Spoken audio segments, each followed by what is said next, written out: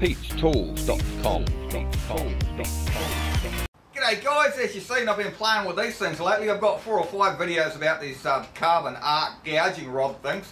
I've just been playing with them in the garage, but what I didn't realise, that you guys probably already do because I'm as thick as you know what, that depending on what size arc welder you're running them on, you need a different size rod. Well, I didn't really know that. I thought a carbon rod was a carbon rod. So there you go. What the hell does Pete know? Anyway guys, I'll show you what rods you need if you're running it on a small arc welder. You know, about 100 amp, 120 to 160, something like that. You certainly don't want to be using one of these big mamas. Anyway guys, same as usual, like my video, subscribe, come say good day in the comments below, and I'll show you what I'm going on about today. So guys, you might have noticed that I'm not even using a proper gouging gun. I made this one myself. I'll put a link down below if you want to see how I made it. I just don't want to spend 150 bucks on a gouging gun. This should do the same job. So anyway guys, this is an 8mm rod here, and it's way too big for, like, I'm running about 120 amps, and it's just way too big a rod for a 120 amp machine. Here, I'll show you. See that guys, it does work, but it works okay, but it's not brilliant. You wouldn't want to do it on any less power. This is about 120 amps guys. And it's blowing the weld out, as you can see, but it's quite slow.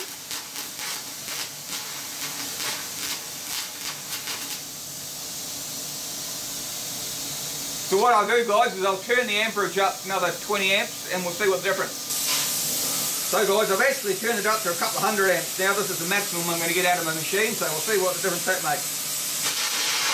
See that guys? Huge difference. So much more power. See that guys, we're actually blowing away the molten metal there. It's really awesome.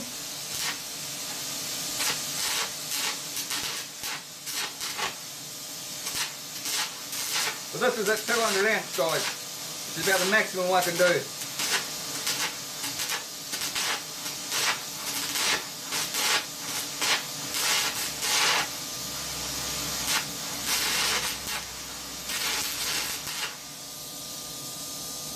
As you can see guys, on 200 amps it's starting to really penetrate this here.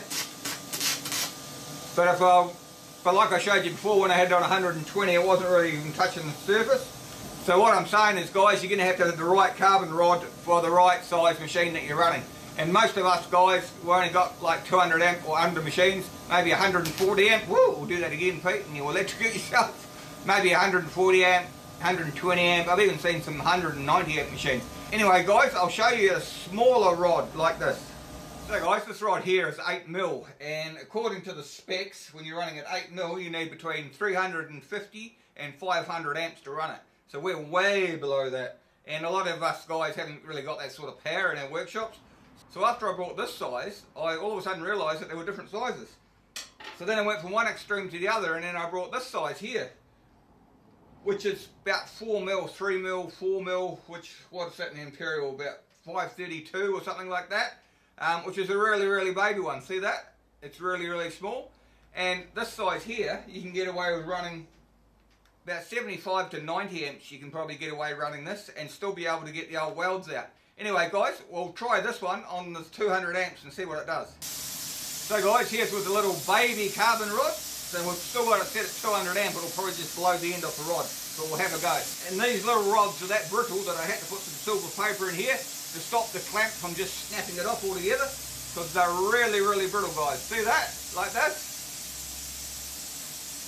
Just broke it in half, no worries at all. So you just, if you're using the really small rods, just make sure, because they're as brittle as hell. Right, let's see if it actually works.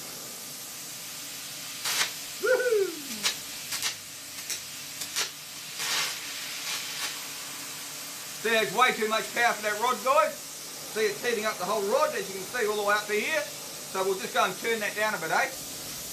Alright, so now I'm actually on about 65, 70 amps.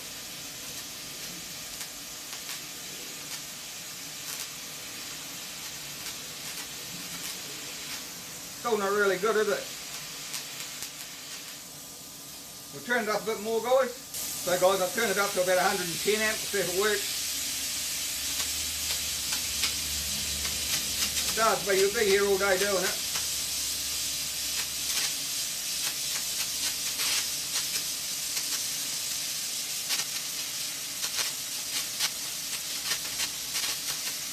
See that, guys?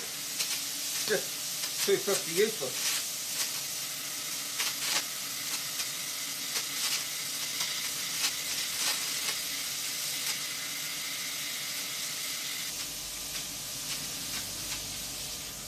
So guys, as you can see, the little rods here are next to useless if you're running them on like 140 odd amp, because they just don't have the grunt.